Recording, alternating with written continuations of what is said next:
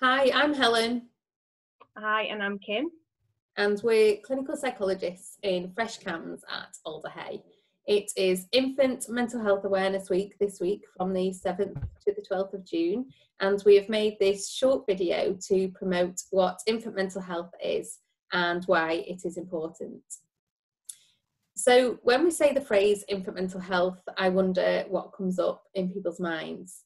An image of a perfectly happy, smiling baby maybe, or a baby very distressed, or a question as to how can a baby have mental health?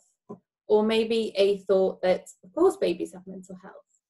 Indeed, we all have mental health, including all babies. So infant mental health describes the social and emotional well-being and development of children in the earliest years of life. It reflects whether babies have the secure and responsive relationships that they need to thrive. Infant mental health is all about relationships. Babies experience the same range of basic emotions as all of us.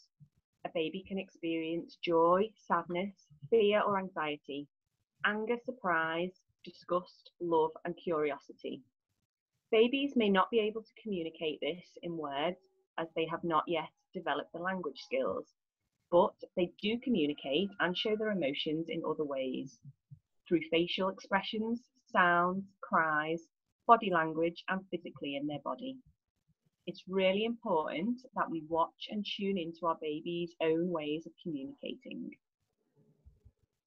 Understanding infant mental health involves understanding that a baby has emotions and that a baby's behaviour has meaning.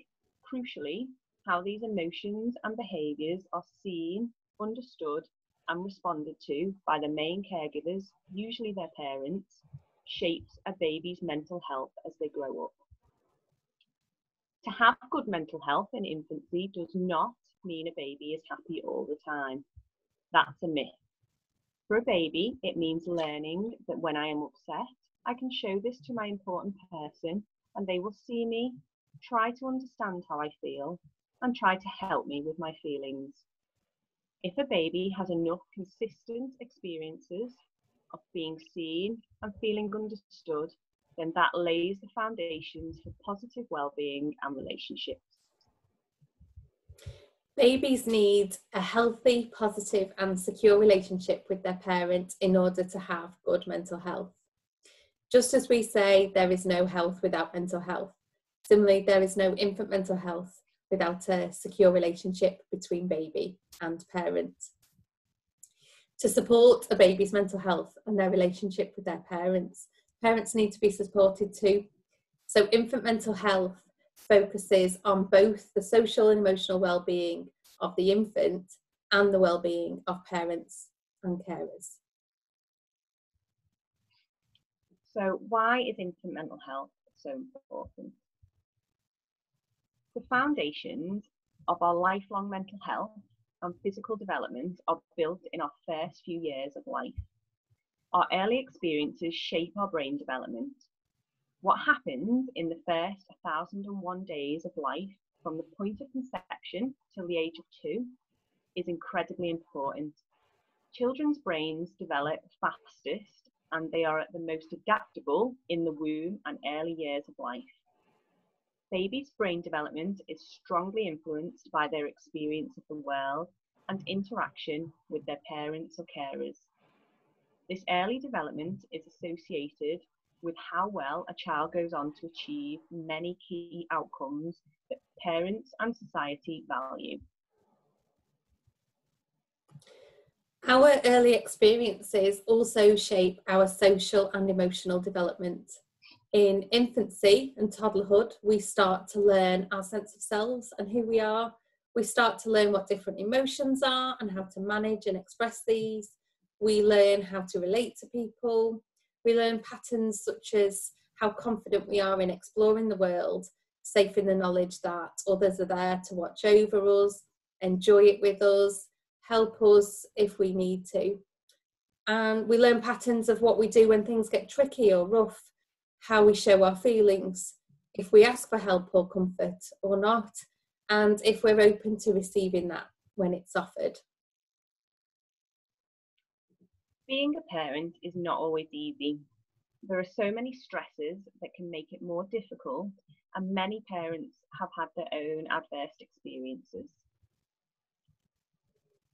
Tackling adversity and supporting parents with these stresses is vital to the mental health of the whole family. Supporting parents to enable them to tune in and respond to babies' needs sensitively in a timely way will in turn support their baby's mental health and early development. So therefore, recognising the importance of an infant's mental health shines a light on the need to support babies, and just as importantly, shines a light on the need to support their parents to help nurture secure and responsive relationships. We have a few take-home messages. All babies have mental health. Babies can communicate their feelings through their behaviours, their body language, the sounds they make. Relationships are key. So infant mental health comes about through the quality and nature of their relationship with their key caregivers, usually their parents. Being consistent, sensitive and responsive is vital. The first 1001 days are crucial for emotional well-being and brain development. During this time, foundations are made for future emotional, social and cognitive development. And when supporting and promoting infant mental health, it is important to consider both the baby's emotional well-being and the parents' and carers' well-being.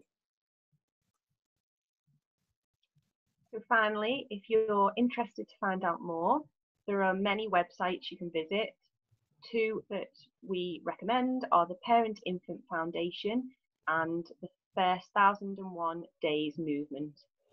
You can also follow us on Twitter at Fresh CAMHS and feel free to retweet any posts that you are interested in.